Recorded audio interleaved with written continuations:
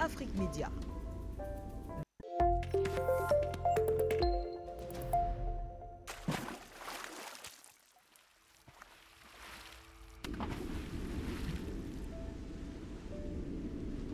Afrique Média.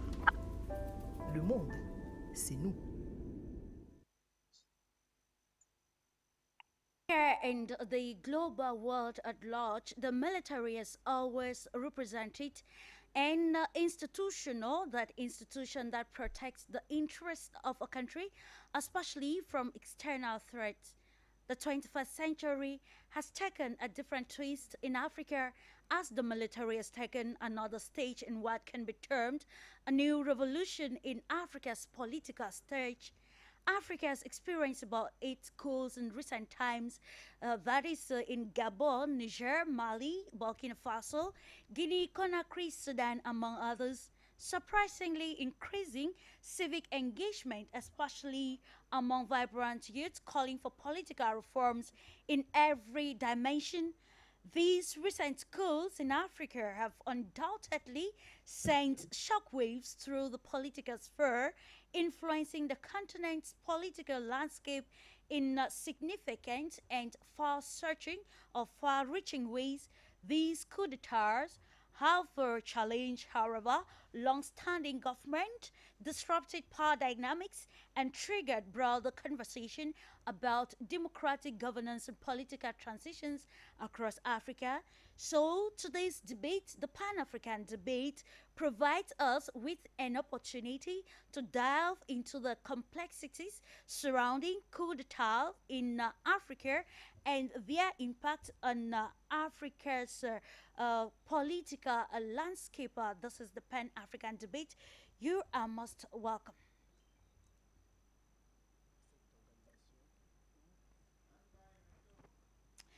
Recent coup d'etat in Africa, is it reshaping the Africa's political scene or sphere? Ladies and gentlemen, thank you once more for making out time to be with us today. It is the Pan-African debate, the first for the month of September 2023. And today we are looking at very two crucial topic, of course, starting with what is making waves across Africa with the recent coup d'etat in Gabon and what is unveiling already in Niger and other countries in Africa that have witnessed military takeovers. We want to analyze to a greater extent the impact of this military coups in Africa and also see if it is reshaping the African political landscape, and if be the case, how can it be done to the extent that it will not further jeopardize the peace and stability or even challenge the democracy that is already existing across Africa. Just to note that in the course of the program, we'll also be analyzing the regional elections that Russia will be holding in the new regions, the four occupied regions. We're looking at the impact of these regional elections and how it will go a long way to change, of course, how things are being run in these regions. We're talking about Donetsk, we're talking about Lugan, we're talking about Kherson, and of course, we'll be discussing it in the course of the program. And there are actually key areas as far as the coup d'etat in Africa is concerned, key points that we will accentuate on in the course of the program, like contextualizing coup d'etat and of course taking particular coup d'etats that have occurred in Africa in recent times. We want to look at the causes and motivation, especially of the 21st century coup d'etat. We'll also look at in a greater extent to see if this coup d'etat in present society are necessary to redefine Africa's political scene. Thank you so much, ladies and gentlemen. If you are just tuning in, you are most welcome. Time for us to uncover the panel of experts, the great panel that will give us a thought-provoking analysis to go along with to analyze constructively, I always reiterate constructively, the happenings around Africa's political atmosphere and see the way forward as far as military takeovers are concerned in Africa. Let's take you now to the United States of America. We're going to welcome Dr. A.D. Eric, who is joining us today in his capacity as program officer at the Solidarity Center for Africa Development. Hello to you, Dr. Eddie. It's a pleasure having you this day. Thank you, Clarice. It's always for me a pleasure to attend, participate in this show with my esteemed colleagues as well, and I say hi to them. Happy weekend.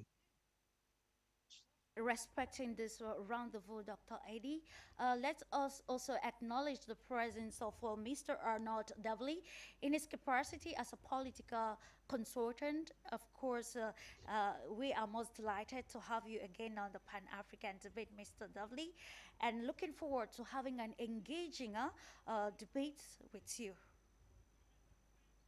Good day to everybody. Thank you for having me, Clarice. It's always a pleasure. Thank you too for making up time to be with Afrique Media this day, Mr. Davley. And we're acknowledging Mr. Clemson Ellis, who is a geopolitical strategist and also an electrical power engineer. He's joining us, sure, from the United Kingdom.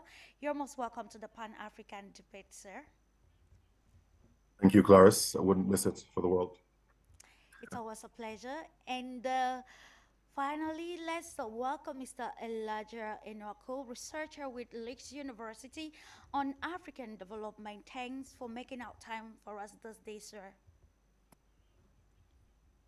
Thanks for having me one more time, Clarice, and hopefully we're going to have a fruitful discussion this afternoon where you are and morning where I am. Indeed. And be able to talk about the things that are happening on a beautiful continent of Africa. Thanks for having me. It's always a pleasure having you all. Just to remind us that Julia Berg, a political scientist, will be joining us in the course of the program. And if you are just tuning in, this is the Pan-African debate on Afrique Media Television. The recent military takeovers in Africa reshaping the Africa's political landscape in contemporary society. That is our bone of contention today. But of course, as tradition, I would always like us to give a holistic perspective of what is happening, taking the most recent of it all. We saw what happened in Gabon after the August 26th presidential election. We saw the military overwhelming the president, and of course, the declaration of being in control, wanting to be in control to reinstate institutions. So we want to analyze. Let's kick start with you, Dr. Eddie Eric. We are looking at recent coup d'etat in Africa and bringing it to this very problematic, how it's affecting Africa's political scene. But first of all, let's contextualize the military takeovers in the 21st century. Amazingly, Clarice, maybe we want to look at the late 20th century by the 1990s, when most of the African countries decided, following social upheaval, starting in Benin, for instance, in 1989, which was joined, by or instrumented, by different unions, the social forces, as we say, to bring what we call the second wave of democracy. What is important even here to note is that after so many years of either one-party rule in so many countries, especially the French-speaking countries or countries that were under former under colonial French colonial rule, there was this desire by populations that to gain more space, right, in terms of their political and civil rights. It was also the time when people like, Basil Davidson, Voltaire, those era, they lost a decade, the 1970s to the 1980s, when African economies, were really not moving. The point in here I'm trying to make is we ended the 20th century with high hopes, right, with all of these movements by reshaping again, the political institutions. We remember it was the decades when African countries, the people, were voters, citizens, were decided and agreed. One reason or another to reshape their constitutions, put an end to this long ruling, head of states who were all, were blamed for the political and economic, lethargy in which the African countries were. At the same time that those happened, within the respective African countries, we also saw that where regional economic bodies moved to being simple economic bodies. I'm talking about the ECOWAS, the CEAC, and many others of those institutions to become not just economic instruments but also political instruments. We have seen it in the case of West Africa, for instance, when Liberia descended into shambles with the civil war that broke out, on December 24th of 1989, that the ECOMOG, for instance, was put into place. But the ECOMOG is a child or was under the ECOWAS. Points to fast forward, all that, were brought hope. And then we saw again some sort of elections in there. Today, we can applaud what is happening in Benin, a country that has been marked by coup d'etat in the 1960s and 1970s, that brought, a Marxist leader, Mathieu Kérékou. We saw what happened in Togo. We saw what happened in Burkina Faso. So there was this hope that what we are witnessing today is with Mali. In 2020 and then 2021, Burkina Faso recently, Guinea in 2022, Niger this year, 2023, and Gabon, happening. We will say, and my comment is this, that, number one, we are witnessing, a regression of what the African populations desired later in the 1990s, for which student unions, workers' unions, and any other social forces, were worked for to obtain strong, stable political institutions to guide the stability in those countries, but of course to be the basis of an economic development. What we are witnessing today means that those desires were not met. Not only they were not met, but I believe that we moved in a direction that is certainly worse than where we were probably in the 1990s. When you look at Niger, Mali, and Burkina Faso, especially these three countries of the Sahel, one of the big things that people are pushing for is what we have a term as a terrorism, which I use the term global political violence, what to describe. In Guinea and Gabon, as we see, it is another form of a political coup that have coups that have maimed those two countries. We are talking about the longevity of the ruling elite in those countries. So my last word in giving this picture is this, that, what is it that, people are desiring? Are we in the position to say that, the African population in those countries are supporting political coup? I don't think so. What I believe is that the people are fed up and tired with a political system in place, tired with ruling elite not being able to bring them the basic and fundamental right that they need. And at this moment, like in the 1960s, 1970s, people will applaud any change that comes with the hope that it will create a foundation for a better future. And last example we can take for that one is the case of Nigeria. It may not be the best of the best, with democracy of today, but remember, between the time when 1985 up to 1990s, I mean, you have at least 2 good decades of Nigeria being ruled by military leaders. But what happened? When General Abu Salami Abubakar took over in 1999 after Sani Abacha died, he led a transition of only 9 months. 9 months.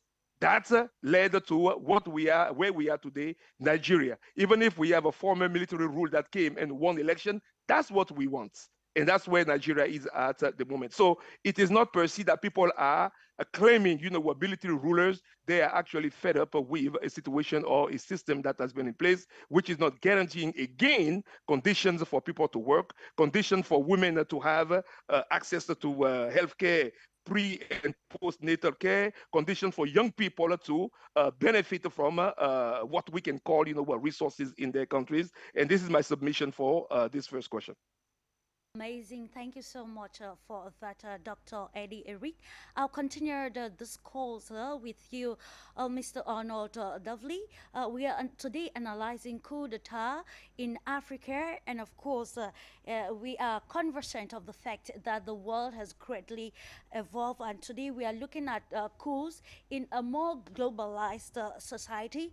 From your perspective as an international political consultant, we want to have your own perspective regarding the recent coup d'etats in Africa, and of course see if it the evolvement in the world that has led to a more globalized world accounts for the reason why there is, because in our preamble we highlighted the fact that more and more Africans have become a civic consciousness, like they want to actually be part of the total transformation of that country, like Dr. Eddie highlighted, wanting to engage with the hope of seeing a more positive transformation and a clear, defined democracy. So in your perspective, what do you have to say regarding the latest developments in Africa's political sphere, especially in the areas the area of military takeovers? Well, first of all, I think we should definitely take heed of what Dr. Edie said.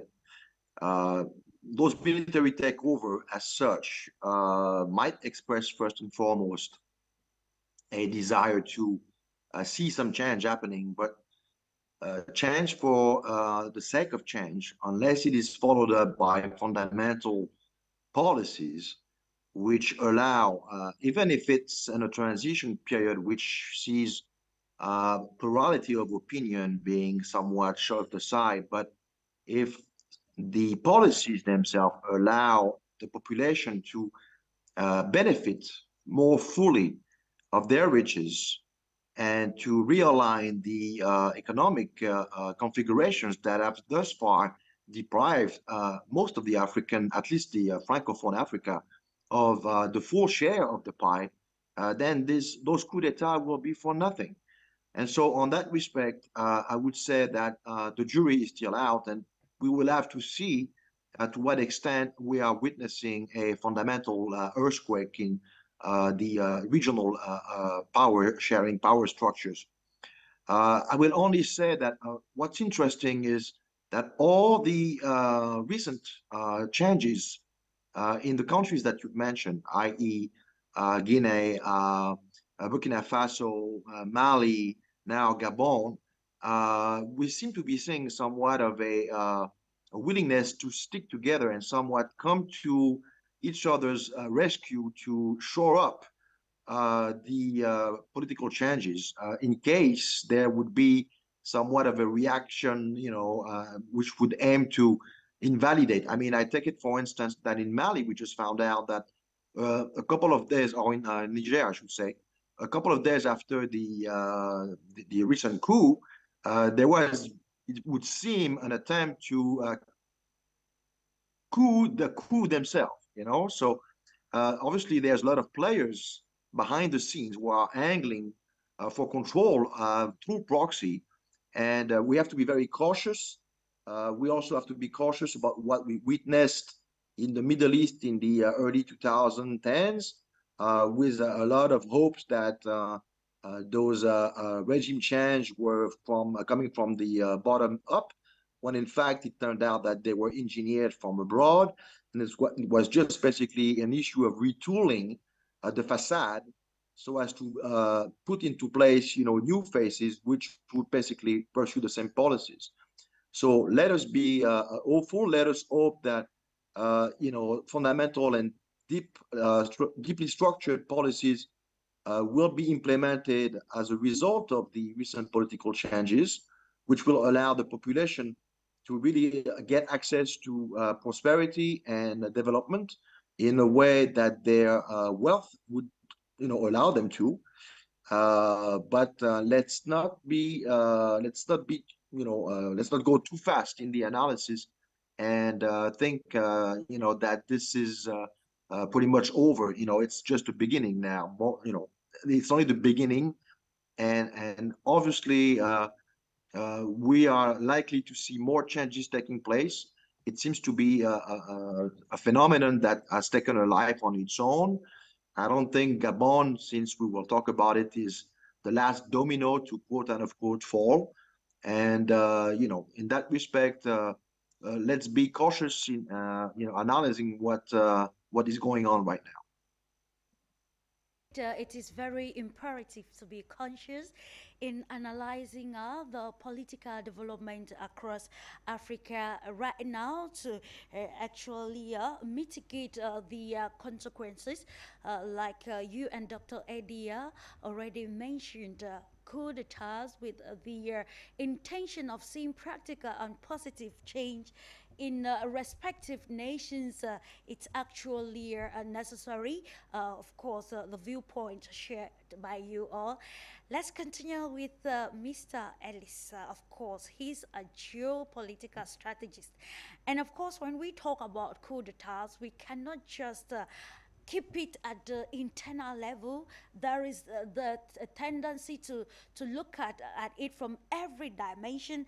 And of course, coming to you, Mr. Ellis, as a geopolitical strategist, can you attest, or what can you say about the hike in the geopolitical shift in Africa and the political revolution also witnessing itself in Africa, and the end results being coup d'etat? So what relation can we give to this, and what is the way forward? Because I quite remember, like the two other panelists have underlined, when there is the civic engagement in political affairs, and of course going to an extent of embracing military takeover. We can see on the streets of Gabon how the youthful population was actually jubilating when the military overwhelmed the incumbent Ali Bongo. So now we want to analyze this and see in your own perspective as a geopolitical analyst. What are those? Yeah. Okay. Thanks, Clarice. Yes. Thank you for to the panelists for elucidating so eloquently the current situation, at least at the very beginning. But I want to just connect my argument to Mr. Devil's argument, in the sense that we do not know exactly what is happening right now.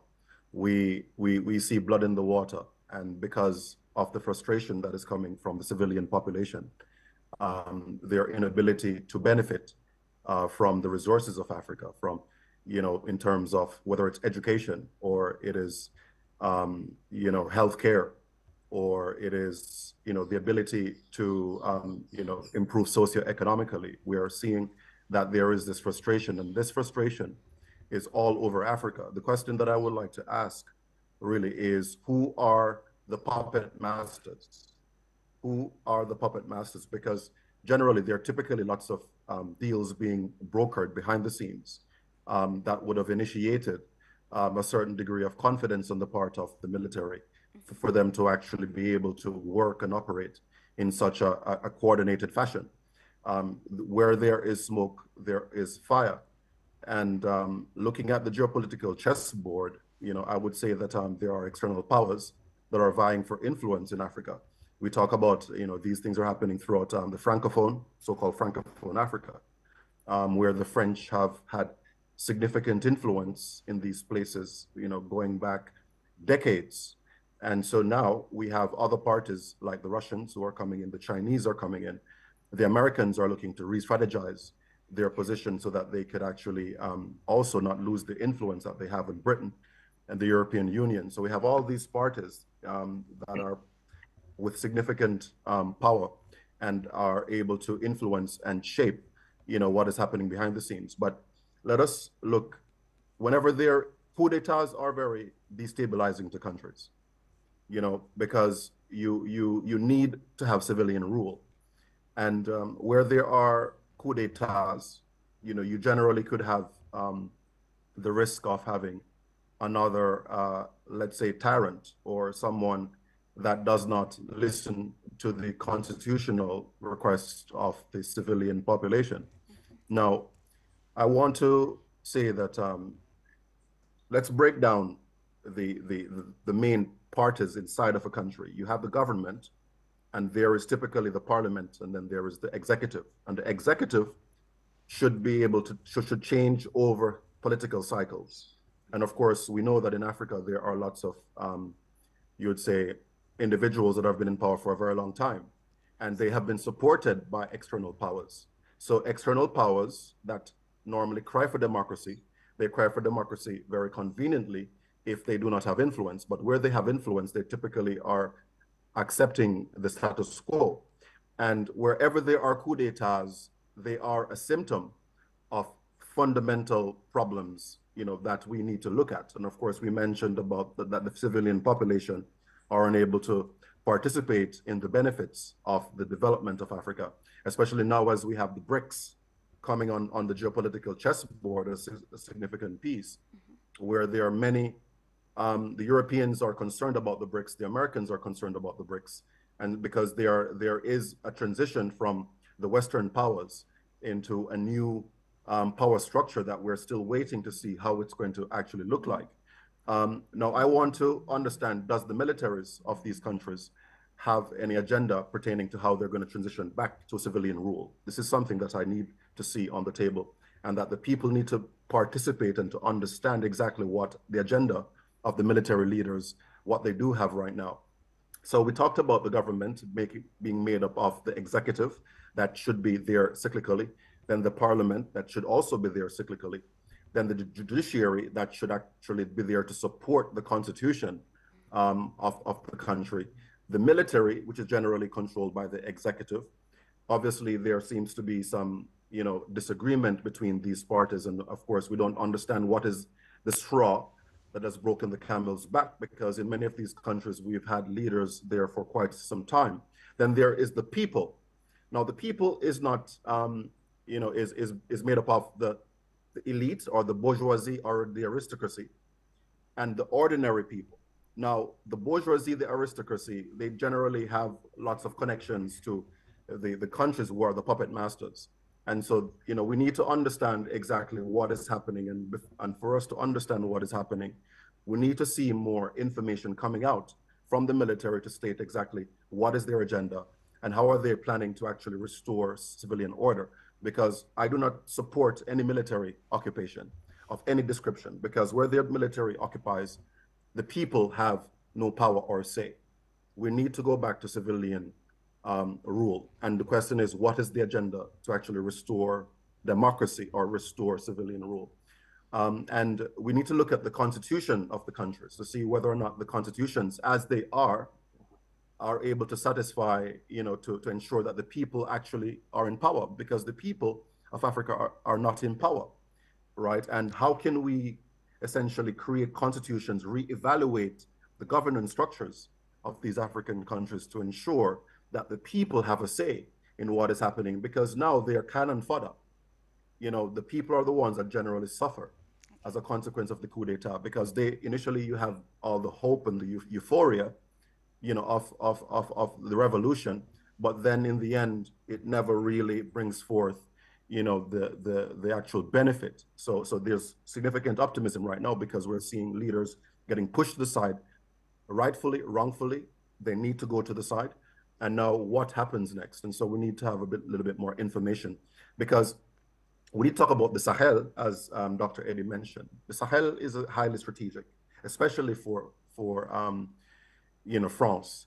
And so we now see lots of these countries are frustrated with the military occupation of France, because it's not just a case of military occupying, geographical locations. They have influence in exactly what happens in these countries. Absolutely. In terms of governance, in terms of policy.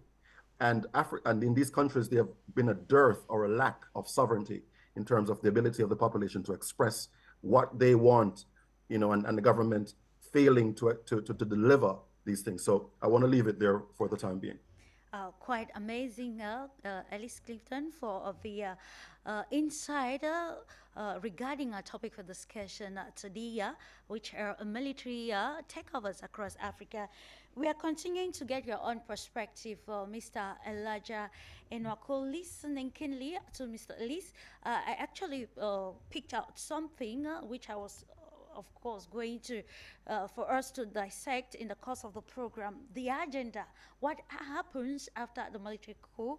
We know that the United Nations chief and some pundits have actually slammed military takeover, saying it's not the ideal way to be able to call for reforms, but actually some school of thought that still feel like it is a necessary evil, if I can put it this way. So now let's look at military takeovers in being a catalyst of change, especially in the 21st century. So in your perspective, Mr. Elijah Enwako, do you see military takeovers as a catalyst of change, maybe change in the political sphere, social and economic reforms as well?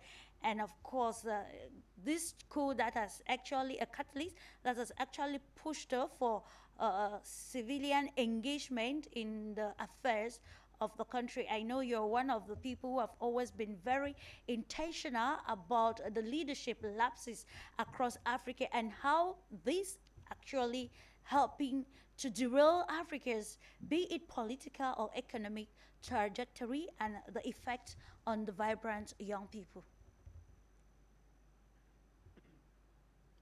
Okay, ladies and gentlemen, permit me give you a little bit of a historical perspective of what's happening in Africa, because having lived all my childhood in Africa, I think I feel the pinch of what's happening in Africa. So permit me go a little bit into the struggles of the people of Africa. First and foremost, Africa is not allergic to democracy, because there is this idea in the Western world thing that the people of Africa, they cannot manage democracy, or democracy does not work in Africa, or whatever it is. No, that is wrong and it's false. Africa is not allergic to democracy. Here is the problem. If you look at the coups that have taken place on the continent of Africa, if you look at them, I mean, in contemporary times, I don't want to go into 1960s, 1970s. I just talk about the contemporary times. If you look at the coups that have taken place in Africa, and you look at the root causes of those coups, you will understand the problems that are happening in Africa. Take from Guinea, where Alpha Conde decided to change the constitution, and it brought about an uprising in that country. Or you are talking about, maybe with the exception of Mali, where there were a problem of security, misunderstanding between the military and the government, or you're talking about Burkina Faso, but the rest of them, whether you're talking about Sudan, you're talking about Gabon, you're talking about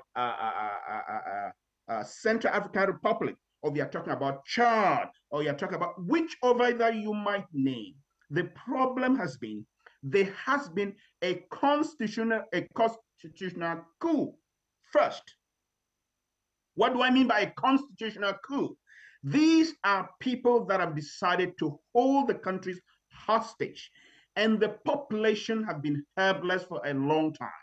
And when they see a military leader come across and say, enough is enough, even though they might not agree with that military leader, or even though that might not be their aspiration at the time, they are looking for a way out. The one that just happened in Gabon, this is a family that has ruled that country for 60 plus years, ladies and gentlemen. 60 plus years, one country that has held the country hostage for 60 plus years. I mean, one family.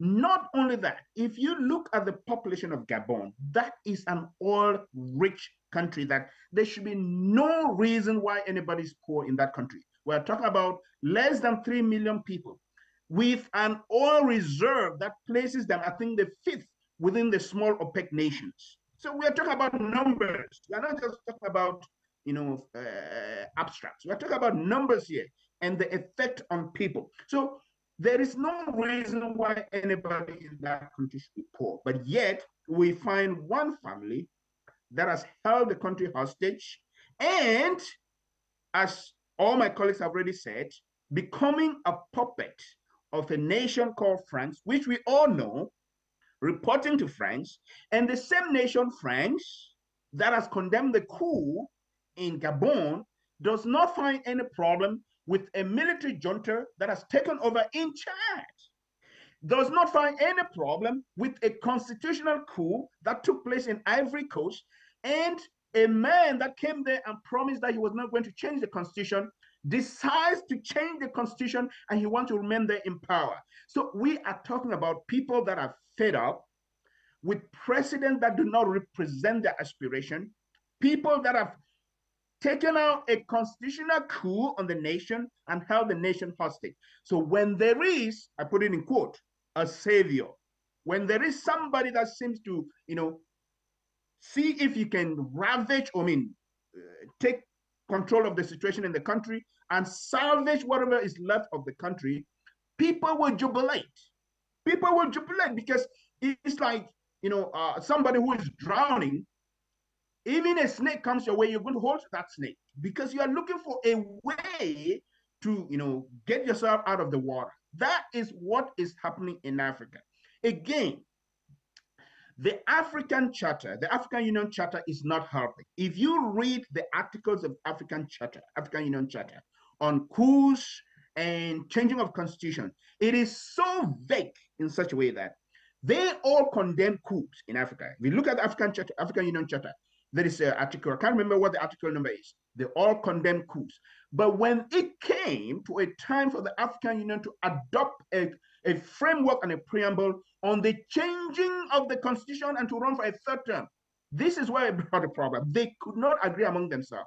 They now frame and say, if somebody changes the constitution within 6 months of a presidential election, that is when we condemn.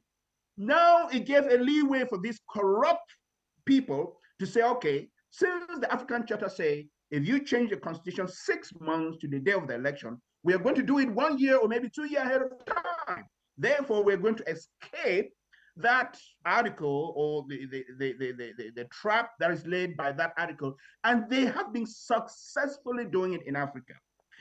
So these are the genesis. This is the genesis of some of the problems that we are facing in Africa. It's not that African people do not, or they are allergic to democracy, or they can't handle democracy. No, people are reacting to reality on the ground. That nations have been taken hostage by puppet leaders who do not represent the aspirations of the people.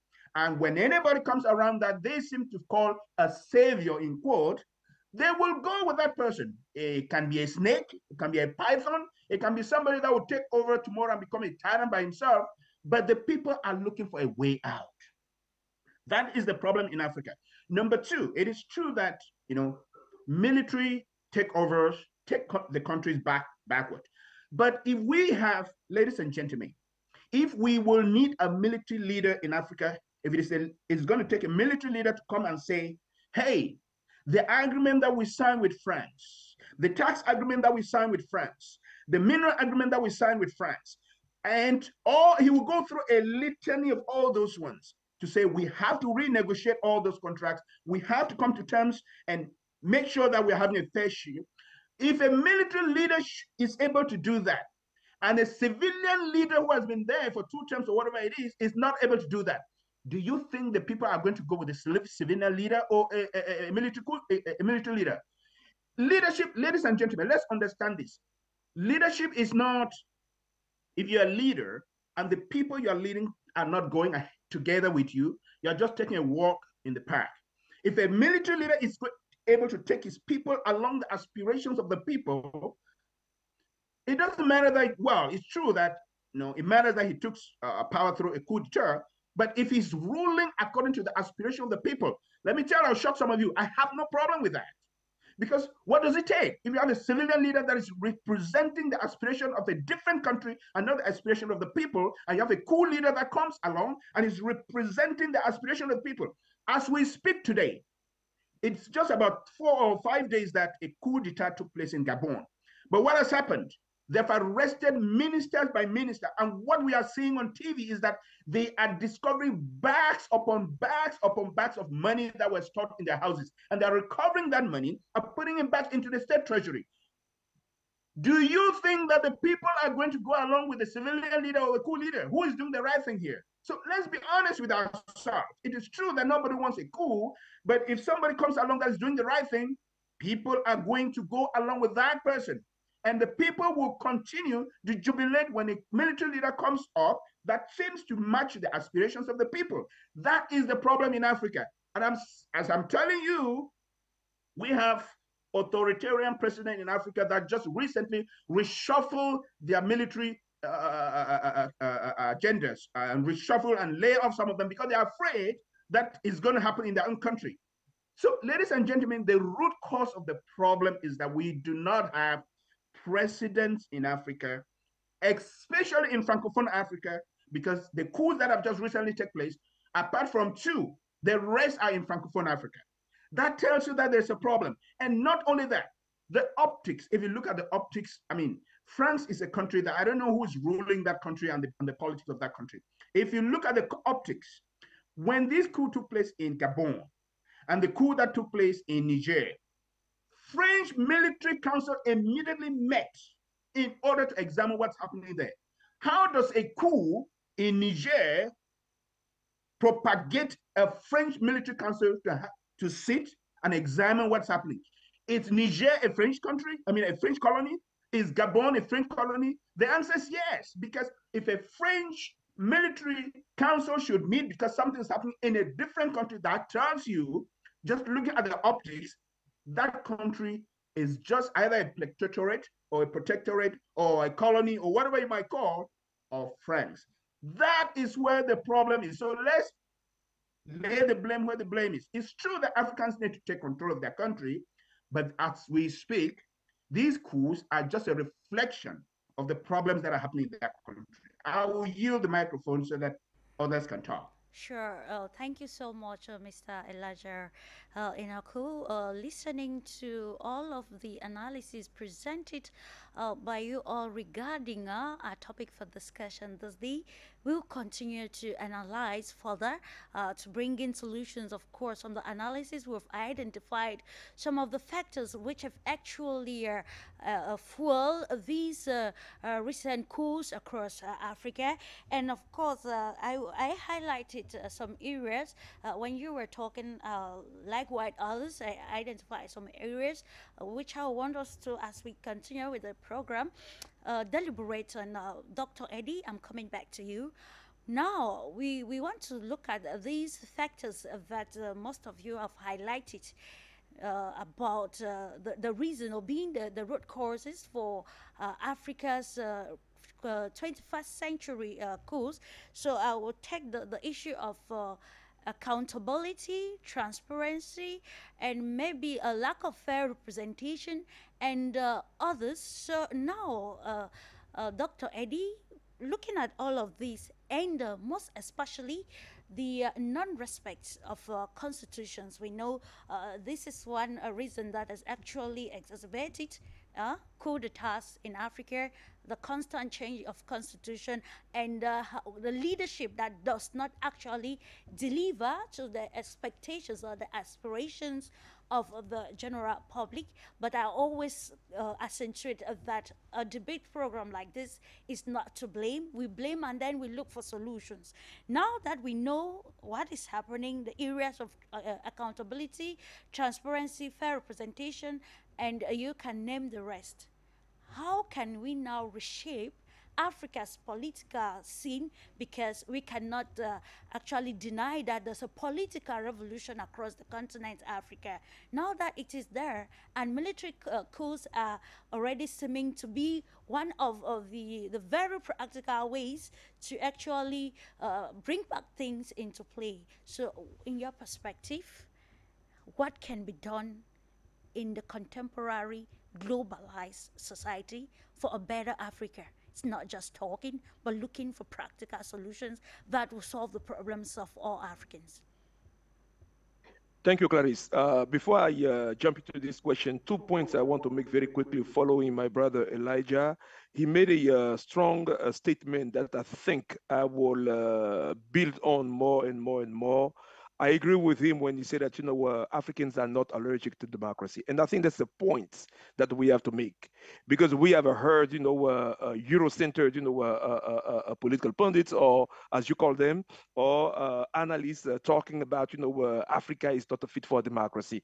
Sheikh Anta Diop, will not agree with that. When we look at our African traditional cultures, it is clear that elements of democracy existed in there. And I think, Brother Elijah, that is a very strong point that, you're making in there. Second thing that I will call all my colleagues and maybe in the future also to analyze, when we talk about, those things, we talk about geopolitics, as I said last time, geopolitics is also the language. For instance, when we talked about, some of the coups that we call constitutional coups, all of those coups are constitutional coups.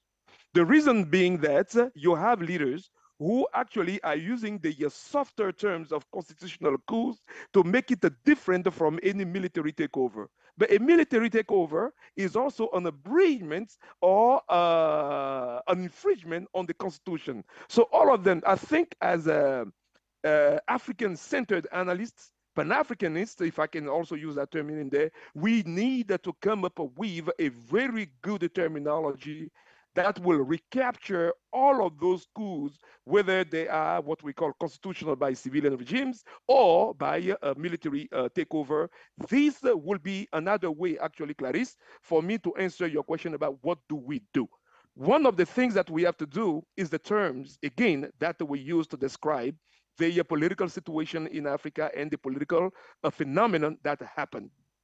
Some leaders, when you look at them, Côte d'Ivoire, for instance, the current head of state in Côte d'Ivoire is quick and ready to mount a military intervention, pushing for that, when it comes to Niger. But the question is, what is your own credibility? Second question is, and I'm glad that, the president, in Nigeria has kind of tempered a little bit, his first reaction in terms of military intervention in Niger to bring, depose, President Bazoum back into power. And now he's even promoting the idea of a 9-month transition in Niger. But when you look at him also, look at the debacle of this so expected Nigerian elections that took place in 2003, February past. Where is the legitimacy? And then when you talk about the president in Togo as well, how legitimate are you as a ruler in this ECOWAS, for instance, to mount an army to intervene somewhere when we know that yourself came to power by what? Manipulation of the Constitution in 2005 when your father died. So, Clarice, what needs to be done? And I'm going to enumerate them, in maybe 2 minutes. Number one, how do we seize the moments? There are lessons to be learned from the past. Where do we get those lessons? As I said, Nigeria gave us at least a glimpse of an example in 1999 when General Abu Salami Abubakar took over. 9 months of a transition to set Nigeria on the course of some elections. Whether the system has improved till today, that's another question. We're going to ask the INEC, the Independent National Election Commission of Nigeria, why the February 2003 election failed. That's the thing. But at least we know that Nigeria has been every 4 years organizing some elections to designate, their leader. Second example that we can also build on in the past is the case of Ghana. Late President, Jerry Rawlings has ruled this country, but by 1992, he set the course that everybody is talking about today. So Nigerians, Nigerians, Gabonese, all of us in here need to go back in there, sit down, the same way we have studied the transition that was instrumented in Benin, a pacific, calm, quietest transition that led the country to have a new prime minister, Monseigneur de Souza, and have President Keruku in there. So there are lessons to learn from the past in Africa. But moving forward, another thing that needs to be done the civil society in Africa needs to master or flex its muscle more and be more intentional when it comes to civic engagements. Clarice, the reasons why, and all my colleagues have said it, earlier, but I'm just trying to say it in another word. We are seeing what we are seeing is because our political institutions are weak in reality. Not only they are weak, there is no clear separations of power, and you have an executive that can mount order that can mount. And also the reason why people are, the civil society is weak is that we lack citizens.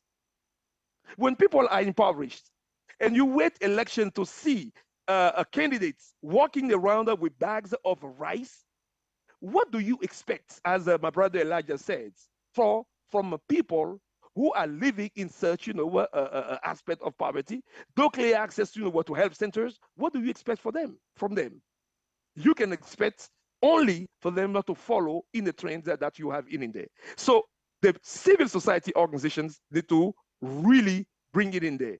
That's why worker unions, informal sector unions, youth organizations, it is their moment to rise up, to stand up in those different countries that are currently under military coup in order to influence the current leaders in a way that the people will love. Again, I remember the 1990s when we talk about the National Day Dialogue Days or National Transitional Days. There were opportunities for people to create this new space where not only people will speak, but also participate in the drafting of new constitutions. Last thing that I want to mention very quickly is the political behavior and what I call a cultural behavior. If we are where we are, again, rehashing what Brother Elijah and others have said, is because our political institutions are weak, but because the culture of stability is not well entrenched, not just in our institutions, but also in the ways in which people behave. Those things, I believe, are the areas where interventions, can be done to make sure that in Mali, Burkina Faso, Niger now, Gabon, as we are seeing, whatever is behind, there is room, right, for the African population. And here again, I'm going to insist on the civil society with all the elements that I mentioned before to play a role in influencing from within what is happening in such a way that those military transition can really lead to a period of stability, politically first, socially set, and then the economic aspect, will come in there.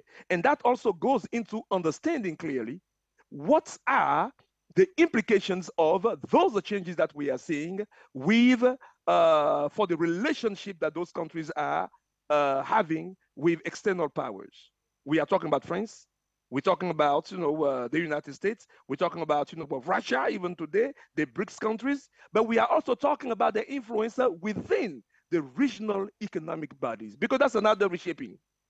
ECOWAS and others are also being reshaped by what is happening here. And Clarice, this is what I wanted to say in here in terms of what can be done. And I'm sure that my colleagues, will also add on to that. Dr. Eddie Eric, it's how these coup d'etat will affect not just the external relationship that Africa has with other partners, but looking at how this will actually affect, especially Africa's integration plan. Over the years, people have been actually jubilating that the historic continental free trade area has gone into its practical form, and people were eager to see its full implementation. But then, with the latest revolution across the African continent, touching mostly the political sphere, there are many questions on how this will affect the internal environment of the continent Africa, be it the political, economic, social, and you can name the rest. Let's continue with you, Mr. Arnold Dovely. When Mr. Ellis was talking earlier on, he asked the question because he didn't share with the idea or maybe conform to military takeovers in a country without a clear agenda. Sir, I will want to direct his question to you because he actually asked, what next? What is the agenda? After the military takeover, how can a nation assure or ensure that there is a return to calm, stability, and normalcy? And if it's a civilian role, how can we bring in somebody that will work a role for the interest of the people? And while you're answering this question, the agenda, I also want to get your own perspective of the role of the international community, actually the role they play in supporting African countries in the aftermath of coup d'etat, particularly in the terms of restoring stability and promoting democratic transitions. Yes, thank you, Clarice. Well, to answer the first part of your question, I guess I can only echo what Dr. Elijah was saying. Of course, we would all like to assume that civilian leadership is somewhat the most presentable aspect of rule. But sometimes, and history is strewn with examples and precedents of great leaders, particularly in Africa, issued from military ranks. Whether it's the late Colonel Gaddafi, whether it's great independentists such as Patrick Lumumba, Thomas Sankara, it's just the issue that when it is about renegotiating the economic distribution of the country's assets, obviously, this is where the rubber meets the road. And we've seen this times and times again with assassination attempt by the dozens, coup d'etat by the dozens. One of my colleagues was mentioning the Bongo family, who's been ruling this country for 60 plus years. I mean, it is, the perfect example of, the anointed, France Afrique representative. And in Ivory Coast, we saw that as soon as Laurent Gbagbo started somehow deviating from the agreed upon script, he was immediately moved away and sent even to The Hague for some international crimes. We actually, unsurprisingly, now see his successor, Alassane Ouattara, was a product of US universities, who's now one of the leading voices calling for a ECOWAS sponsored or disguised intervention to reestablish President Bazoum in Niger. So let's make no mistake about it. Whether it's civilian or military rule is a false issue. The issue is how to somewhat have a new leadership which is strong enough, bold enough, and committed to basically turn the tables around, not trade for one outside influencer for another one, but to reset basically all the agreements. And we saw in Mali that this has already taken place with a rewriting of the code of the mines, so that the mining industry may actually end up being more beneficial to the people of Mali. So this is incremental steps and concrete steps such as this one, that we will see the legitimacy of eventually those new leaders. They may eventually, slowly but surely, once stability is established in terms of economic redistribution. And don't forget also that those colonial powers are not going to give up. One of my colleagues mentioned how France immediately held the two Conseils de Défense in the wake of the Gabon coup and the Niger coup. Those people are not going away. Their status and their ranks in the international pecking order depends on it. So you can expect more proxy terrorist groups being deployed in the Sahel region, trying to, what they did essentially in the Middle East, create this kind of golem, like they did in Iraq with Daesh, and they will try to justify their presence. Let's not forget also about NATO. who is now trying to build a base in Mauritania. So Africa is at the forefront of any kind of attempt aimed at maintaining the not so balanced economic redistribution accord. And those interests are going to fight tooth and nails to make sure that nothing changes. So it is, to me, the most important thing is for those new leadership, to the extent they are really all sharing this approach, which is, we're going to basically do tabula rasa of everything that we've seen so far. I would suggest that they create interpenetration and they coordinate intelligence, military assets so as to better confront what is most likely to be coming their way. They're going to have to kill in the egg any kind of attempt for those colonial powers to maintain their positions in this region and on the continent at large.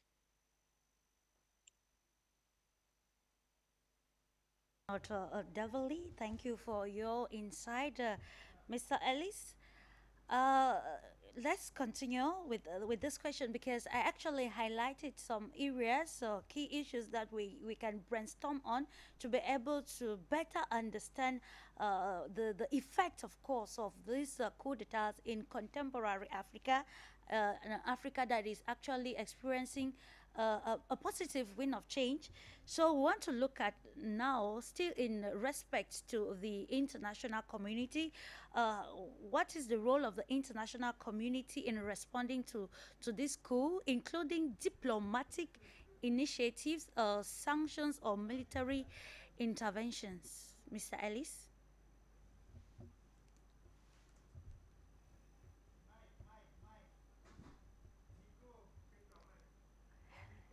Please, your mic, Mr. Ellis. My apologies. Okay. Firstly, the question that you addressed to Dr. Eddy, I'd like to add just something critically there in terms of what can be done in order to improve the circumstances on the ground. And we talk about constitution, but I would like to examine history for a second.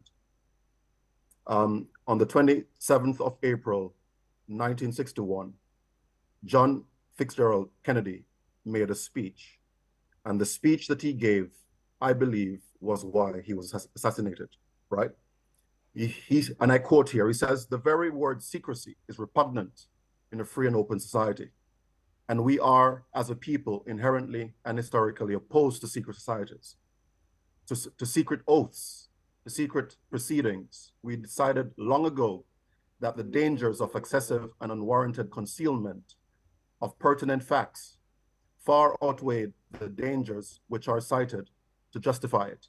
Even today, there is a little value in opposing the threat of a closed society by imitating its arbitrary restrictions." And this is the last bit I'll quote from him. He says, "And there is very grave danger that an unannounced need for increased security will be seized upon by those anxious to expand its meaning to the very limits of official censorship and concealment. If we do not examine history and understand where we're coming from, we will have no idea where we are going. As an engineer, I do root cause analysis in order to understand what exactly is happening that is preventing the will of the people from being manifested.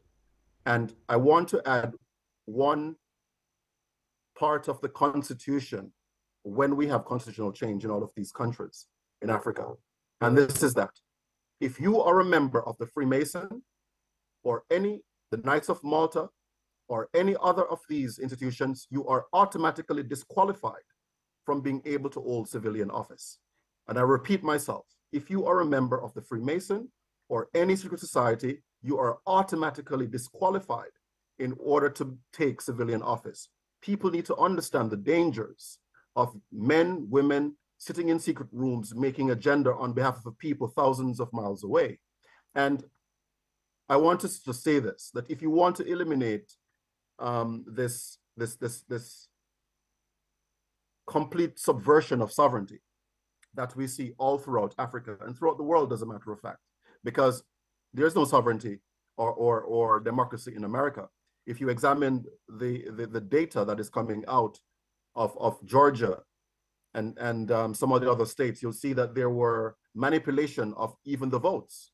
And so, of course, you know, we do not have democracy anywhere. And the question is, why is this the case? Why did JFK die about a year and a half subsequent to making the speech?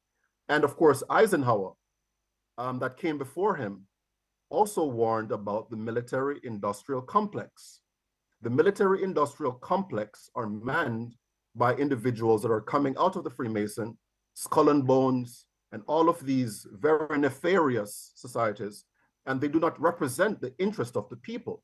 You have even political leaders that have admitted in the past that they do not take their agenda from the people who voted them into power, allegedly, right? They are taking their agenda from somebody else.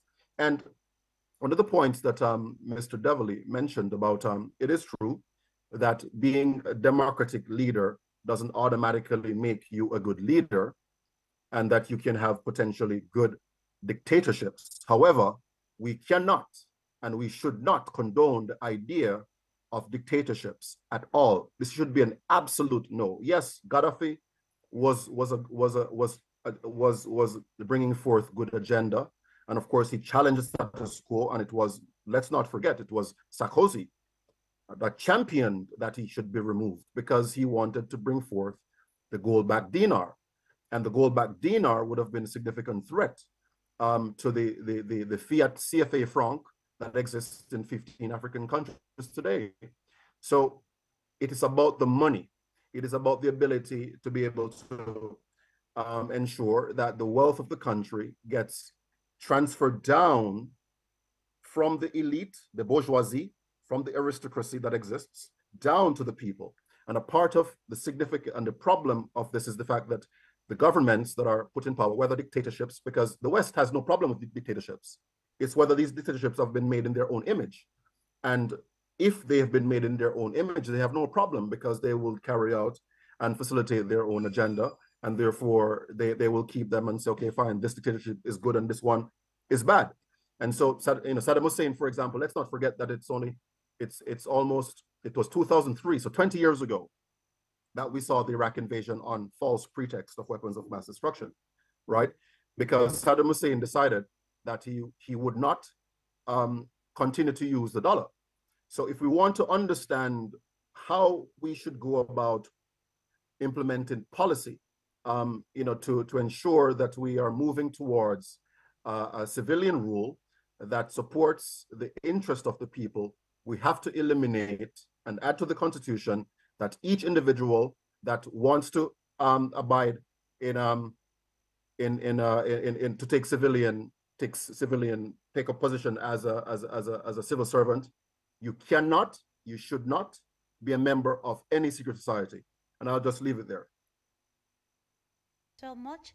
Just to remind those of you tuning in that this is the Pan-African Debate on Afrique Media Television, where we talk constructively analyzing the happenings across Africa and also looking at Africa's relation with the rest of the world and how this can be used positively to foster change or positive change across the continent Africa. Julia Berg just joined us. She's a political analyst. Hello to you, Julia, and welcome. And of course, we were analyzing recent developments across Africa and, of course, in the areas of coup d'etats. Given what has been said already, I will actually direct this question to you. We are looking at, because some people actually of the viewpoint that military takeovers are not actually good because they have effects which are not very healthy for a country. So now, looking at all that is happening, the revolution across Africa, what are those preventive measures that can be maybe taken domestically and internationally to address the root causes of coups across Africa? Well, there are several points to make here, I think. Number one, we're definitely in the global transformation. So it means that the system that still exists right now will not be functional in just a few years. And it's quite clear to everyone because the system has come to that critical point when it has become way too corrupt, and it's too obvious that a lot of the things happening in geopolitics and economics are just absurd, right? So we're now living in this not just the what used to be called several years ago the post-truth, societies and order, but now it's more like an absurd theater when it seems that the global rules and regulations and the way the geopolitics are functioning is just a parody on itself, right? Yeah. So that's number one, and we need to just admit the fact that the global transformation is happening. And due to this fact, there will be a lot of changes at the international level, at the local level, and pretty much everywhere, right? So at the moment, the old system is dying off, and the new system is not there yet. It's just starting to take shape. Yeah. And it's not even clear what it would be looking like. So there are two options of how this could happen. This could happen in a slow evolutionary way, which would be smooth and humane, and slowly but surely societies, countries would be moving towards a new set of regulations, a new understanding of not just coexistence, but of a functional regional or international system. And option number two is to shake things up and make it happen in quite a fast way. Yet that would be violent. So that would imply a certain period of chaos. So that would imply that no immediate improvements would be made. And moreover, first things would get much worse. And then once this tower, let's say, is ruined, using the very same foundation, something new would be built. But of course, in my opinion, at least, the optional scenario is a so-called fast-forwarded evolution, right? That would not require, blood being spilled and many sufferings of, millions, if not billions of people. Yet it is only possible if, certain factors and conditions come together. So what we're seeing now in Africa, after this new wave of Pan-Africanism, after this new wave of anti-neocolonial movement have taken place, is that people and different, let's say, politicians, philosophers, elite groups, they realize that the way it used to function is just not gonna be functional anymore, right? But at the same time, we need to understand that the existing system, including all of the various neocolonial practices, is so very deeply rooted into societies, and it has to do with the basic needs of human beings, right? Because the way a lot of, let's say, elites or political leaders are being controlled is through their possessions, financial resources, through their children, through a lot of other things that have to do with human being instincts, right? It's something very strong, the strings that could be easily pulled. And it's just, designed to be that way. So unfortunately, I think we will be seeing a lot of this kind of escalations happening. And it's the very same, let's say, war or the very same clash that we see happening in Eastern Europe between Russia and Ukraine, which is just a proxy in the, let's say, war of Russia and the West, if we can call it so. So it's the very same thing, and it would definitely take time. And unfortunately, it would probably take some lives, or it would take crisis, it would take some major crisis to, overcome this and to figure out what a more functional way of interaction would be looking like. Because what's seen now, again, I would repeat that, it's quite an absurd theater when any person with a common sense understands that it's just not sustainable. Okay, thank you for that, dear Yulia. And I think we'll round off the first topic with you, Mr. Elijah Enwaku. Of course, the topic on coup d'etat. So, in your perspective, given what is happening across Africa now, what can what advice can you give to the military already in control on how they can actually work? Because you know that some of these countries actually witnessing coup d'etat have been placed under the African Union sanctions, and we see also some part of the international community reacting to the latest development in Gabon and elsewhere. So what is the solution for the military to actually redefine the political scene in these African countries that have witnessed this revolution and military takeovers, to ensure that they do not repeat the mistakes of predecessors? You know, some countries that have witnessed some coup d'etats today without a former government. And of course, we also know that political wrangling after a coup d'etat is also an aspect of that will breed instability in any country. So what do you have to say? What is the take-home message? Yes, Clarice. Let me begin by saying this.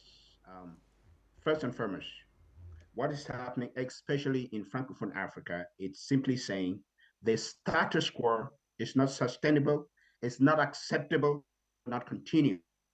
That is the direct message that this military takeover is saying. Again, the status quo, what currently exists as we know it, will not continue.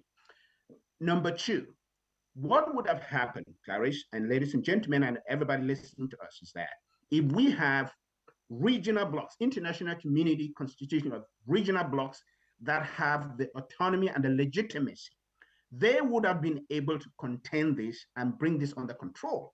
But the problem is that the international community that is supposed to handle these kind of things does not by itself has the legitimacy to go in there and do anything.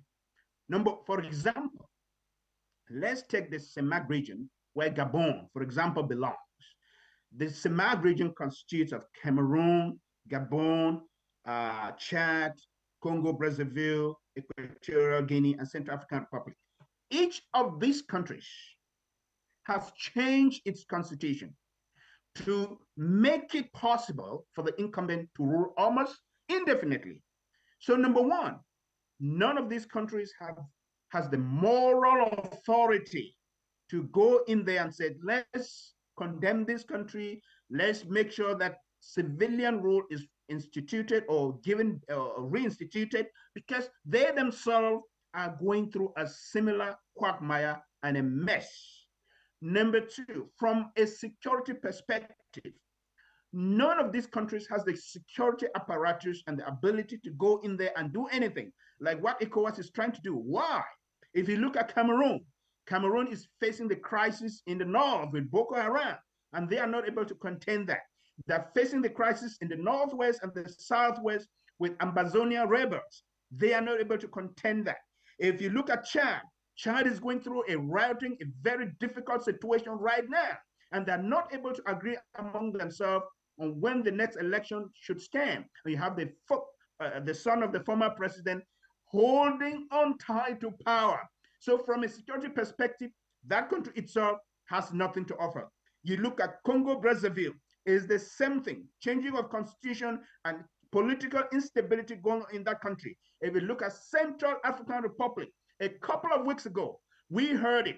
They did a referendum and they changed their constitution, giving the president of that country almost unlimited terms for him to run to power. If you look at Equatorial Guinea, they did the same. They changed their constitution, and Twadera Obiangemba can rule as long as he can. So none of the countries in the CEMAC region that make up the regional bloc has the moral authority, political authority, security apparatus to do anything on what is happening. On the contrary, if you look at ECOWAS, which is another regional bloc, ECOWAS that is being controlled or being manned by Nigeria and almost teleguided by Nigeria, wanted to intervene. But what stopped them? Mali, Burkina Faso, and Guinea, they gang up together and they said, hey, look here, if you intervene in Niger, we are going to be on the path, we are going to back the junta, we're going to come in and fight you. So what that tells me that those three countries are able to stand up to some sort of imperialism. Other countries coming in there. So what I'm trying to explain here is the fact that if you have countries that have the regional autonomy and the independence and the capacity to stand against imperialism, some of these things will stop. But as we speak, they do not. They do not. And unfortunately, as we speak today, I know people say we shouldn't blame, but we know where the problem is coming from. France, just a couple of days ago, had a meeting with Emmanuel Macron, and Macron said, this issue of limitation of third terms, it's, I can't use the term he used on TV, he says BS. If their own imperial master does not see any reason, does not see any cause, or does not see any problem with prolongation of terms, changing of constitution, being there forever, then that tells you where the problem is coming from. So again, African countries, it is not the problem of coup d'etats. If we have a benevolent, it's unfortunate for me to say it, but that's the truth. If we have a benevolent despot that comes there, meet the aspirations of the people, rule according to the aspiration of the people. We have military leaders in Mali today that are going after contract by contract with the Western power and said, this has to be renegotiated. We have military leaders that are cutting alliance with the imperial master. We have military leaders that are changing the geopolitical atmosphere by going into South-South cooperations with the other countries that they can now use that as a bone of contention to resist this imperialist NATO North American-led multi-industrial complex that can withstand that. That is one thing we're shaping. Mr. David said something, which I want to echo what he said. The truth is that these imperial powers are not going to give up easily. Let's not kid ourselves here. They are not going to give up easily. I already told you guys that when this coup took place in Niger, even in Gabon, the French military council met to examine the situation. That tells you the gravity of what they're going to lose if this country get out of their column of imperialism. So if African countries, those regional blocs, can really have the autonomy that they desire, or they should have, and can be able to stand up, gang up together, stand up against imperialism, I am telling you that's the way to go. It's true that, military takeovers, it's not what anybody desires. It is not the ideal. But if they are the way that Africa is going to use to shake the status quo, I am telling you, I will shock some of you that I have no problem with that. As long as we're not shedding blood and destroying property and killing people, if that is going to take military coup d'etats to shake the status quo that exists in Africa and dismantle this imperialism and make sure that we do not return to the old order, it is a shocking thing that a group of countries, more than 15 of them, have their currency being named and controlled by one single country. And we are here talking about, military leaders should not take over, whatever it is.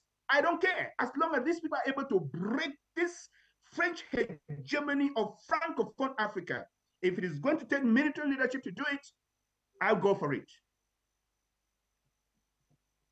Inoko, of course, it's about working for the interest of the population.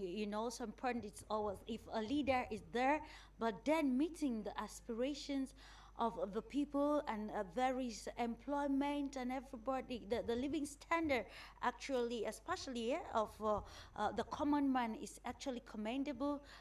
Then the leadership is one that can be promoted. The viewpoint of some people, just to tell you that televiewers, we are concluding the first topic. I know there's still a lot to talk about, but subsequently, we are going to continue analyzing in our subsequent programs, and time for us to dive to the second topic, which is taking focus on the regional elections that will be holding in Russia. You know, for a while now, the Russia-Ukraine crisis have been actually making waves, and of course, the effect of such we see in September 2022, there was a referendum where we saw, I beg your pardon, citizens of some regions voting overwhelmingly to join the Russian Federation, and it is worth noting that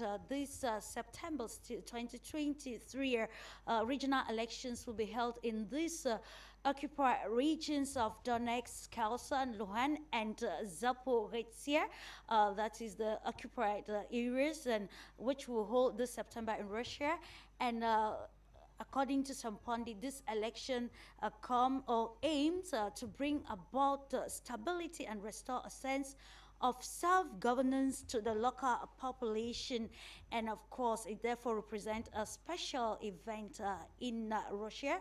So let's kick off this with you, Julia Burke. What do you have to say about the regional elections in these occupied regions? Of course, what are the expectations as the days for the vote are drawing closer?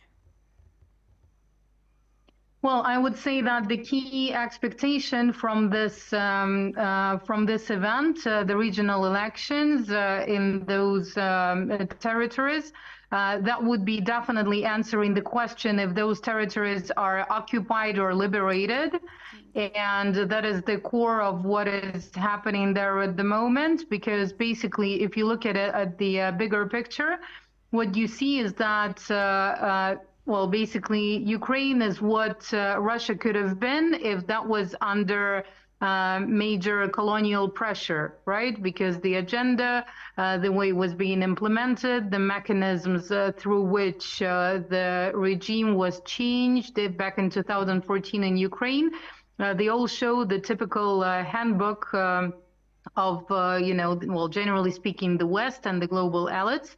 So that was exactly the reason why the conflict broke out back in 2014, and the happenings of 2022, which is the beginning of the Russian special military operation, was a consequence of the fact that the Minsk agreements were not followed, and the documents that were signed by the representatives of Ukraine, and it was supposed to be supervised by the four leaders of European countries. Nothing was happening, and we already saw those leaders admitting that the Minsk agreements were only signed to give more time to the military-industrial complex of the West to supply Ukraine with weapons and to fuel this war between basically, you know, very close people, right? I mean, the people of Ukraine and Russia, and it's not just something cultural, but it's something that can be proved by the fact that many have relatives in those two countries, and it's hard to separate the two into two peoples, right? So the key question that would be answered during this happening is, again, if those territories were occupied or liberated, which is brought back to the, let's say, governance system, and which is more important, the value system, the cultural system that is closer to the people. But again, here we need to consider that it's an active war zone in all of those, and people would be trying to both organize and take part in the election, which is to vote, literally speaking, under the bullets and with constant shellings that have never stopped in some of those regions since 2014. So it's been 9 years of the conflict. There were different approaches used. Last year, there was the referendum according to which people chose to join the Russian Federation. But it's clear that, and I think it's one of the most important things, you know, that regardless of regardless of what's happening around. The key thing that people need is basic security, basic stability, and making sure that they can live their life in a calm and peaceful way, right? So we will see people voting and sharing their views on how they see it even possible.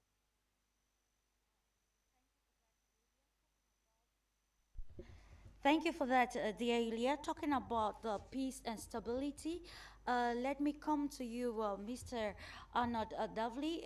You've listened, or we've listened keenly to Yulia, but the question is now, how do you think these regional elections will go a long way to contribute to this greater stability and peace in the areas, given that, because from the last referendum that was conducted in 2022, precisely in September, we saw also a report from mainstream media platforms actually calling it a sham and actually saying Russia manipulated the population in these areas, and of course. So now, what can you say? How will these regional elections make a difference and actually bring to light the realities on ground? Yulia talked about knowing whether it's still an occupied territory or a liberated territory. Yes, thank you, Clarice. Well, first of all, let us inform our viewers and listeners that there's indeed those regional elections. They were supposed to be, for most of them, they're supposed to be held on a single day on the 10th of September. But owing to security reasons in the new subject of the Russian Federation, which are the two popular republics of Donetsk and Luhansk, and the regions of Kherson and Zaporozhye, the vote actually started on Thursday, this past Thursday. So obviously for security reason and logistics, aiming to make sure that everybody gets the chance to express their desire to see such and such candidates represent them. I think Yulia summed it all up pretty well. Obviously, you make a good point when you said that the mainstream media will try to undermine the legitimacy of the vote as they attempted to do so last year. But what else was supposed to be done? Allow those people to remain in legal limbo when we know that their own quote unquote government in Kiev essentially, and if we go by what Poroshenko said back in 2015, declared them as enemy of the state. And that the Minsk Accord basically contained all the ingredients to come to a solution which would have seen those provinces and republics remain in Ukraine, albeit under some kind of autonomous status. And that as we saw and as Yulia underlined, we know now that the whole Minsk Accord was a charade, and that it was all about gaining time to make sure that force would be used and the will of those populations would be reduced. So we know what happened, and the Russian Federation, in that sense, through the special military operation, is the only party that somewhat abided by the Minsk Accord, owing to its obligation, which basically in its annex to Resolution 2202, which crystallized the Minsk Accord at the UN Security Council, called for every party jointly or individually do its utmost to see that the Minsk Accord successfully were implemented.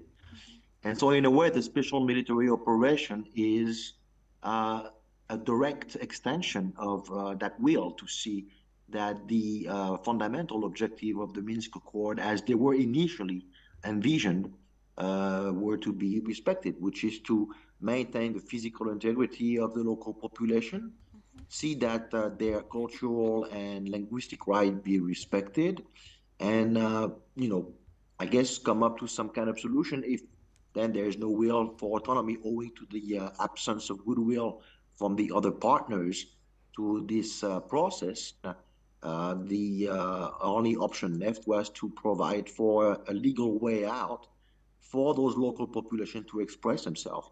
And so once everything is said and done in that particular context, what we are going to be seeing, as we started seeing on the 31st of August, and which will be continuing, I guess, all the way to the 10th included, I would assume, is whether or not this will that was expressed in last year's referenda will be underlined as having been, what people really thought at the time. And we can assume that this will be the case because obviously those people are now, yes, they are in war zones. I mean, but we're talking about 80% of the four regions on the whole, being pretty much under the Russian Federation control. So we're not dealing with a 60 to 40%, not far from it. Construction has taken place, infrastructure are being rebuilt, security, which is a fundamental right under the UN Charter, and security of the person, right to live, has been reinforced, verified, and people are going to their own lives by and large, except for some particular areas. But there's a sense of normalcy coming in and a sense of hope, and most importantly, there is a legal certainty, legal security as to the future of those people as a political administrative unit. They belong now. They are new subject again of the Russian Federation, and they intend to confirm and reiterate their willingness to be perceived as such. Okay, thank you so much, Mr. Arnold Dovely. Continuing in the same light with you, Mr. Ellis, Clinton Ellis, you've been following up keenly the development across Russia and Ukraine, and of course with the elections which are ongoing. Now the question is, do you think we are looking at the elections in the occupied regions? So do you think this can actually check the situation between Russia and Ukraine?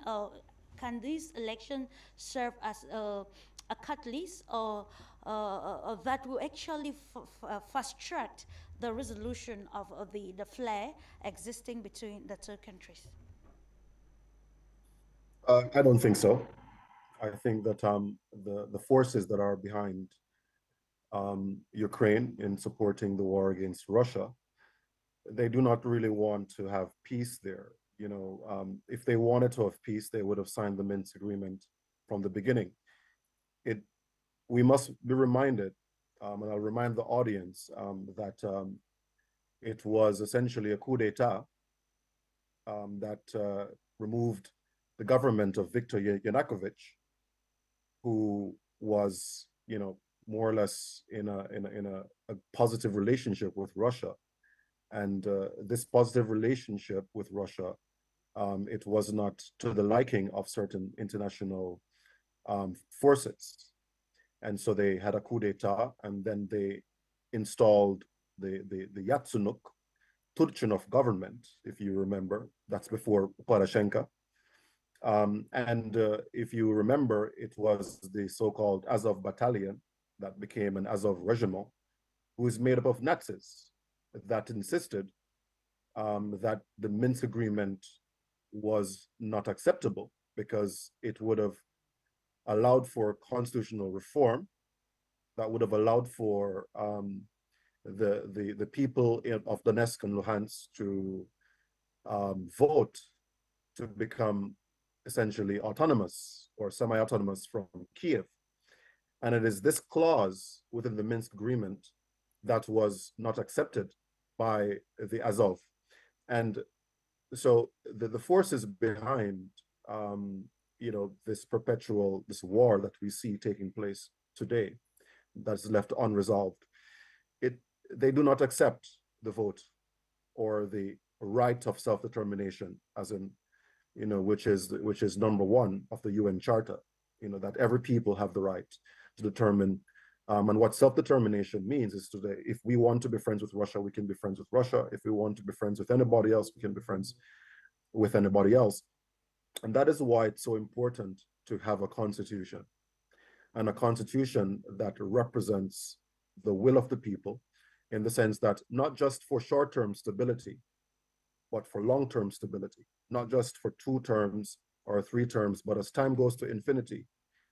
Does this charter, the document that is called the Constitution, will it essentially support stability in perpetuity?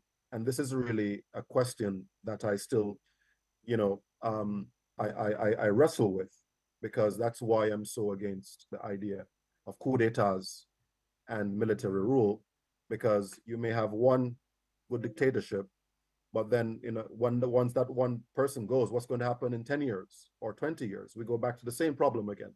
And so we have to remember where we're coming from with respect to what happened in Ukraine, and to understand the parties and the chess pieces on this geopolitical chessboard, and to realize that they do not really want peace. You know, they do not want to negotiate, because had they wanted to negotiate, they would have signed the Minsk agreement. And so I do not believe that these elections will change the situation on the ground, because if you look on the amount of money and armament that are being provided to Ukraine, to Kiev, by Britain, by, you know, even now Scandinavia is involved, you know, so you can see that they do not really want peace. So I do not think that these elections will change in the circumstance on the ground. Problematic that lies still.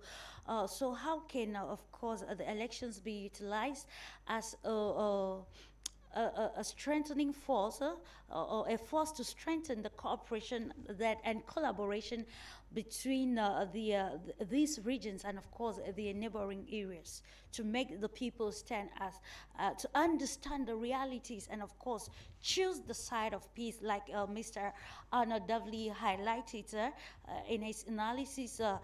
Russia going the legal way to actually give a voice to the population of this region. So are these elections a tool to ensure more cooperation, or to strengthen cooperation and collaboration between these regions, which are seemingly volatile, and their neighboring areas?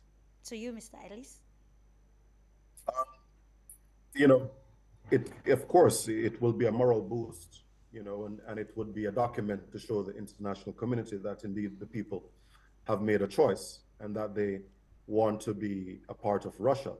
And of course, what Yulia mentioned before is that the people of Donetsk, Luhansk in this area, and in Crimea, they are effectively Russians. And, you know, this fact seems to be, is being completely ignored by the international community. You know, that these people are family. And so, you know, there's a certain amount of sensitivity in understanding that families can have conflict, but you need a party, you know, on the ground who's able to bring both parties together to sit at the table and to negotiate agreement. But this was done already. It was done in the form of the Minsk agreement. And so all the international community, they simply did not agree, because there is no spirit of cooperation that exists. So, you know, it will, of course, boost Russia's legitimacy in terms of the military, special military operation that is taking place there, and, you know, to boost, you know, the will of the Russian government, you know, not to give in to the very outlandish behavior that we've seen coming out of, you know, so-called international community and NATO, let's call it NATO, that they, and I want to also look carefully at the people behind Ukraine. Now it's come out in the US how corrupt the Biden administration is with Hunter Biden, and the fact that, you know, with his relationship with Burisma, and that the son of Nancy Pelosi, Paul Pelosi, and Mitt Romney's son, they were all a part of the Ukrainian government. You know, so many dual citizenships were permitted, whereby you had Americans sitting there in the Rada and making decisions. So you can see that the situation is so complicated, and that so much blood and treasure of the Ukrainian people have been invested, and the Russians, as a matter of fact, in pushing this war that is not leading anywhere good. And it's now time, obviously it's been time a long time ago for us to essentially move, towards rapprochement, towards some kind of peace. But obviously, there is no spirit that exists that actually wants peace. You can see that they've removed Russia completely, from the SWIFT, and have sanctioned almost all the Russian corporations. Yeah. So there is really no spirit behind, NATO, to want to essentially accept even this vote that is coming out of, Eastern Ukraine or the Donbass. Okay, thank you so much. We are rounding off with you, Mr. Arnold Davley, looking at the situation on the ground, and of course, the fact that if a population can be voting already to join the Russian Federation, it is an indication that they are actually fed up with how things are turning up there in Ukraine regarding the leadership's way of handling the situation, which actually the third party is actually engulfed. So what do you think, again, as we are concluding this program, so what opportunity does this election present, not just for Russia, not just but now to the international community? What can be learned regarding the stance by Russia? We mentioned the aim of course, bringing an election that will inculcate a people that seems to be isolated, and of course putting into consideration their rights, and also bringing representatives that can listen to their plea, of course, and also have their stay or say in the way things are being run around them. So holistically and conclusively, what can we make, and what are the greater expectations of this? Well, first of all, I'd like to echo Dr. Ellis' comments bearing on the fact that no matter what process is being implemented, owing to the idea, which is let's see what those people want to do. Where do they belong? If they don't belong into some kind of negotiated agreement within the Minsk Accord framework, then where should they go? Obviously, Russia decided that enough was enough, and they provided the legal framework for them to express their willingness to rejoin the Russian Federation. All this could have been avoided, but and I agree. Unfortunately, and holistically, unfortunately, I would say that everything that will be endeavored by the Russian Federation to, legally speaking, and the Russian government is a lot of things, and they're especially legalist.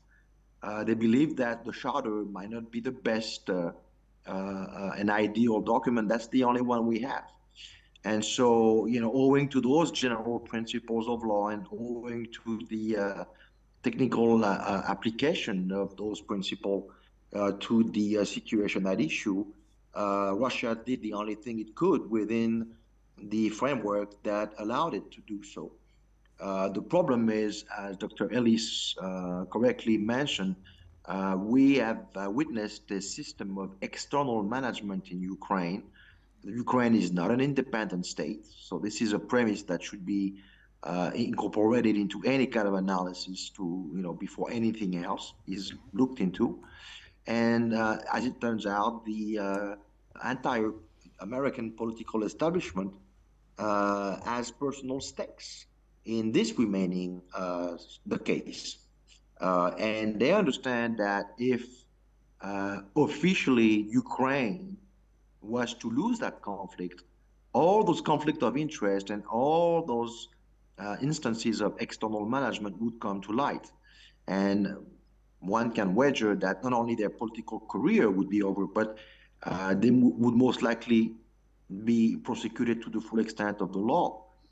So this is more than just a objectively neutral analysis, a rational analysis-based game here. Yeah. We're talking about an entire American political class that is running for its life, and we sit in the instance that there is no peace negotiation or no any kind of remotely any kind of indication that we are heading to an appeasement or some kind of rapprochement or détente or some kind of winding down, off ramp, whatever you want to call it, on the outside, but also on the inside. When as we near the 2024 presidential sweepstakes in America, the putative GOP nominee, which happens to be running away with the nomination, even though the election campaign hasn't started yet, but who expressly stated that he would put a term to this Ukraine situation if he was to be elected, represents, such a threat that every trick in the book is being pulled to try to disqualify him from running. And the more they actually go out of their way to do so, the more he becomes popular. So now we are really getting into dangerous territory, because what is the next step? Are they going to resort to political violence, the likes of what we saw with JFK? And this actually will somewhat, connect with what Dr. Ellis was saying earlier, is that they are interested in the United States, which represent anything but the popular will, and we do not care a bit about international security, to the extent they can keep the control over the levers of government and line up their pockets. Okay, thank you so much, Mr. Devley, and of course, your analysis brings us to the end of today's program, the Pan-African Debate. I want to take this opportunity to acknowledge you and the other panelists for the great insight as we continue to give our own perspective regarding world's development, world's issues. Et aujourd'hui, les avocats de Sylvia, l'épouse franco. I want to also thank the technicians for ensuring that we had a successful program, and just to remind our viewers that Afrique Media is not out to spread propaganda as it is being said, but we are here to have a constructive and an in-depth analysis of the happenings across the global world, of course, taking the African perspective and how Africa faces with the changes occurring in the global stage, where we see the need for a new world order. As Julia highlighted earlier, there is a global transformation, and to be able to understand this, we need to move with the transformation, pick what is good and what will help to continue to foster the development of our countries, while respecting the role of humanity, and of course letting the voices of the voiceless heard across the globe. Thank you so much for always trusting the Pan-African Television. I wish you a wonderful weekend all, but do remember that Afrique Media is here, and of course do have a lovely moment in the company of our transmissions. Bye-bye, and see you some other time.